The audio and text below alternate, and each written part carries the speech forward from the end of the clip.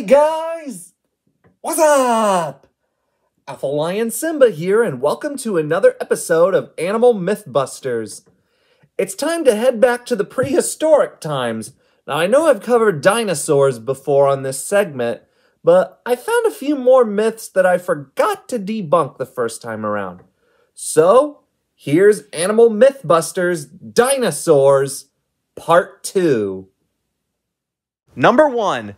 Stegosaurus had 2 brains. Now, Stegosaurus probably wouldn't get a vote as the brightest of dinosaurs, given that its brain was about the size of a walnut, but it was long believed that Stegosaurus had 2 brains, one in its skull and one in its hindquarters. When Othniel Charles Marsh first examined the skeleton of Stegosaurus, he noticed that in addition to its small brain case, the rear section of the spine contained a very large chamber formed by an enlargement of the spinal canal inside the vertebrae of the hips. He noted that this suggestive subject might lead one to believe that the creature had an auxiliary brain in its rear end.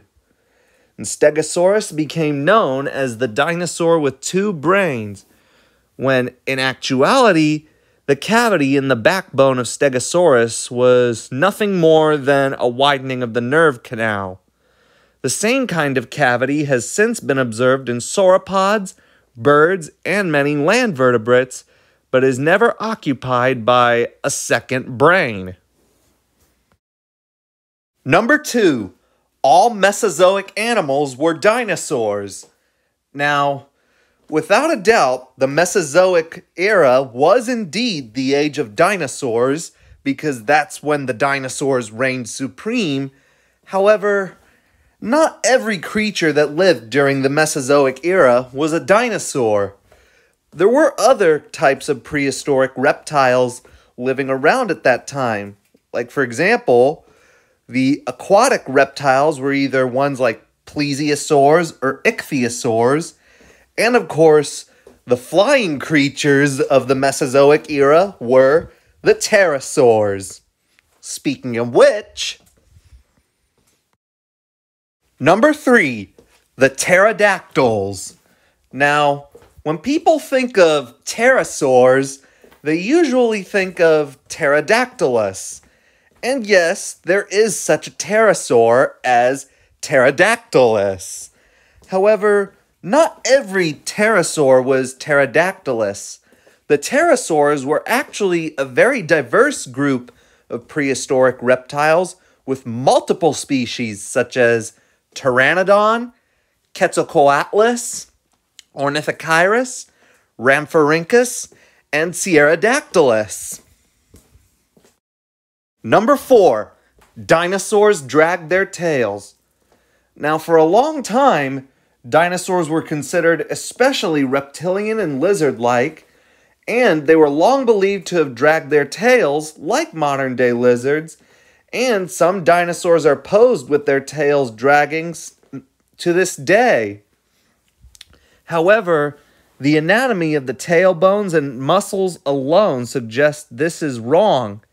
In fact, in the 1970s, on the basis of anatomical and trackway evidence, paleontologists lifted the tails of dinosaurs to balance well clear of the ground. Number 5. Sauropods lived in swamps or bodies of water. This is another idea that lasted only briefly in scientific circles, but which still appears today in books and media articles. It was long thought that the giant long-necked sauropods were too big to survive on land, so must have walked about while partially submerged in water, and gave rise to some legends such as the legend of the Mokele Mbembe. However, this was not true in the slightest, because there's fairly obvious problems with sauropods living in the water, such as the fact that they would float, and that if submerged that far, their lungs would collapse, and fossilized footprints show them walking on land. Number 6. T-Rex was a strict scavenger. This was one of the biggest debates in the history of paleontology. Because of its enormous size and tiny arms, many believed that Tyrannosaurus rex was not an adept predator, but instead more a scavenger. However, many fossil evidence proves that T-Rex was a very efficient hunter, and some evidence suggests that it even hunted in groups. Well, that was it. My second part of Animal Mythbusters on dinosaurs. Thanks for watching. Hope you liked it. If you liked the video, give it a thumbs up. Leave requests in the comments below. Don't forget to subscribe if you haven't already. Alpha Lion Simba, out.